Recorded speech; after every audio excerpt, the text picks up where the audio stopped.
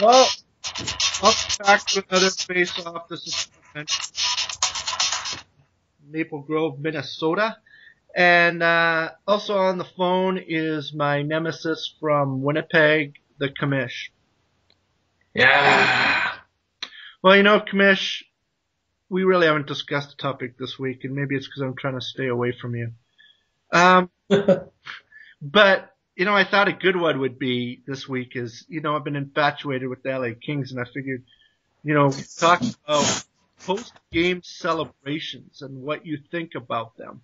Oh, don't even get me started on those post-game celebrations. That's why I decided to bring the topic. This is my time to kind of give you the gears. What are your issues with them, buddy? At the best of times, I can't stand the post-game celebration.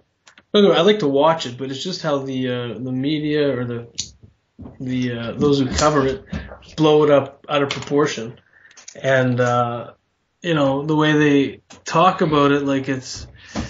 They go back to the history. 45 years ago, the LA Kings were created, and yada yada. It's like reading. They're covering the Bible or something here, and they're crediting everybody except the real people who deserve credit, which are the players that just won the cup. See, I disagree with you, and this might be very off topic, but when the Winnipeg Jets, if they ever get their day, it won't only be the media, it'll be the fans talking about the first version of the Jets. Never winning the cup. It'll be talking about players. It'll be reminiscing about players. It'll be talking about, yes, the current version. It'll be talking about the fans. It'll be talking about the people of Winnipeg that put everything on their heart. Yes, it needed money. Yes, it needed great ownership. But the people of the team embraced them from the minute it went and it was official. So I disagree with you. I think it's nostalgic. I think it's important. I think you know me. I'm a guy of history. I like to remember. Okay, I hope when Winnipeg wins their cup that Ducky, Steen, Randy Carlyle, all the former great Winnipeg Jets, Dave Ellett, who scored a double overtime victory against Edmonton. Why did those guys get why they get credit for they hoist the Atlanta cup. Thrashers? I hope that they hoist the cup. I hope they're right on the ice. After every current player has had their time, I hope those players are on skates and they're hoisting the cup. Yeah, there's the point. The LA Kings win the Stanley Cup, and all of a sudden CBC's focusing on, it's going to be so exciting to see Luc Robitaille hold the cup. Maybe 20 years ago when he played, but to see him raise the cup after he's been retired for 10 years or however many years he's been retired, and yes, he has a front office job and he's probably had some say in who's played for the team, but you know what? He did not win the cup. He did not lace up the skates. You're missing this. He's an alum of the team. I don't know if you know what alum is. Do you know what that means? Is that a big word for you? I'll give you an alum upside the head. Okay.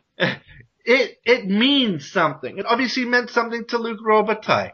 It doesn't mean anything to them. I'm saying that I'm one who says go for it. It's the same thing. When you retire my team's player's jersey, I'm there to watch. Okay? When you enter him into your team's Hall of Fame, I'm there to support. It's the same thing. Why should they, especially if it's done 10 years ago, why should you retire their jersey? The current players are playing. Should they wear that number? Why should you put them in a Hall of Fame anyway? What's the big deal about that?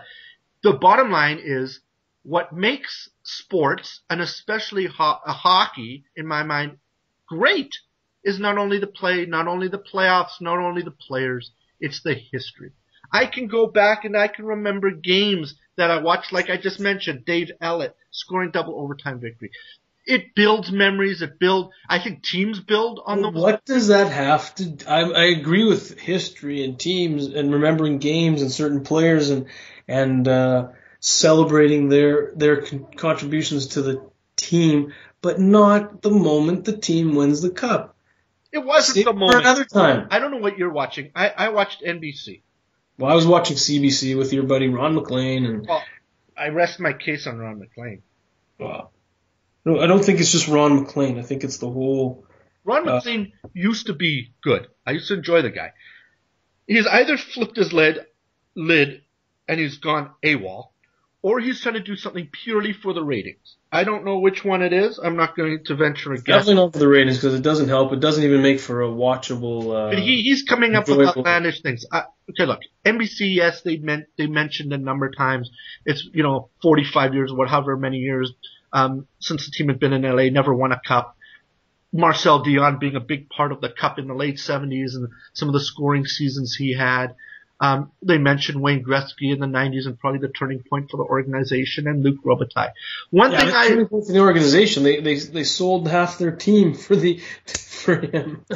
Well, you laugh, but I'm saying they almost won the cup. They got to Game 7. But they didn't win the cup with him. They didn't win the cup, but I don't even know, were they favored? I don't know. Montreal was pretty good that year.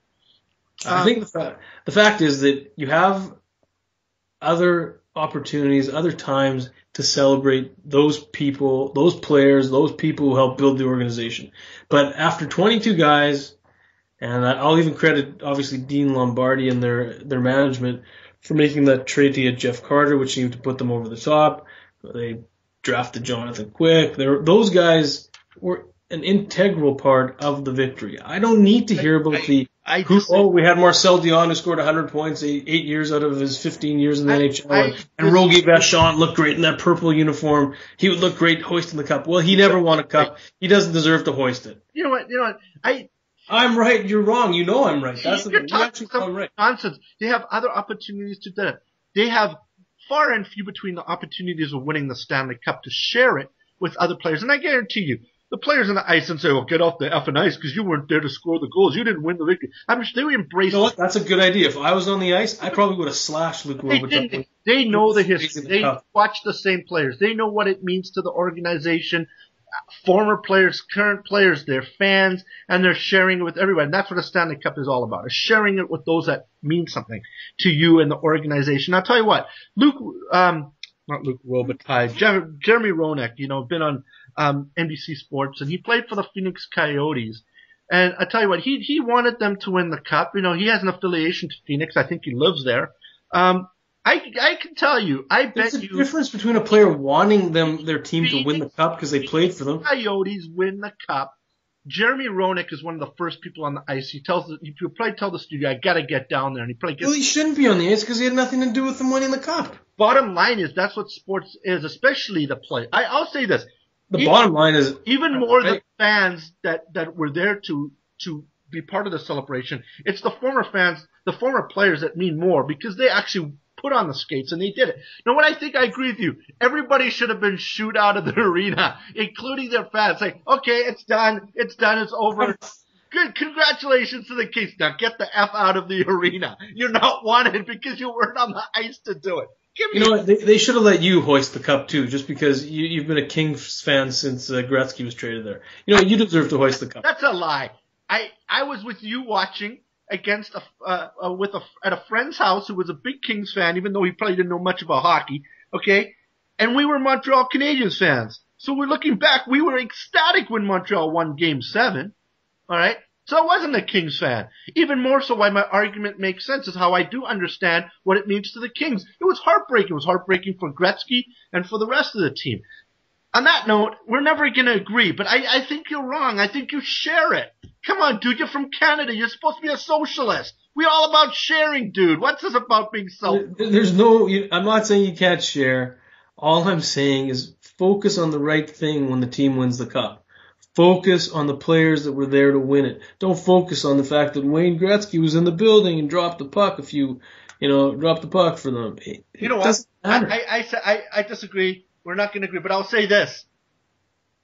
I guess I'm the real community guy. I'm the guy about sharing, right? Yeah, well, go share your love with someone who cares. I'm right, you're wrong. And by the way, thank you to soundj.com for providing the music. All right, and also if you want to see more podcasts and more arguments between me and this guy, you can go to sportmentary.com, and that is www.sportmentary.com. Look for the Face-Off tab, and you can see links to former podcasts. On that note, we will join you next week, where I'm sure him and I are going to disagree again. Have a good one, Sport. Take care.